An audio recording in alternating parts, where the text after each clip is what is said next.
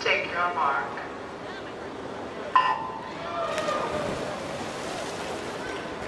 This is our final championship final of this U.S. Open. So we're going to need to hear you.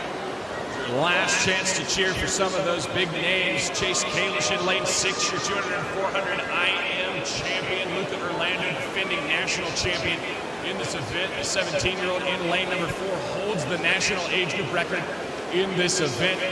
Still only 17. There's almost a year and a half left to better his own mark.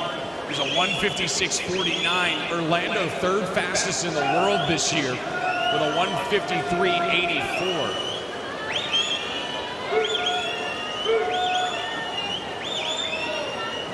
Urlando just outside of the top 10 performers in history.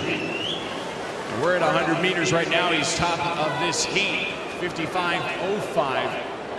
Urlando leading the way. Wang of Chinese Taipei, he owns the Chinese Taipei national record. He's in second place, 55.49 for him. He's a 157.32 this morning, so not far off from his own national record for Chinese Taipei in lane number 3. But there goes Luca Urlando, pulling away from the rest of the field. Can he hold off a charge maybe from Jonathan Gomez or Eddie Wang in lanes 5 and 3? Gomez in third place, almost a second and a half behind.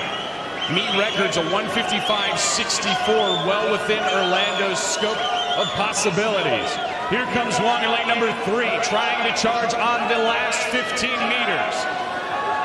Luca Urlando, Eddie Wang.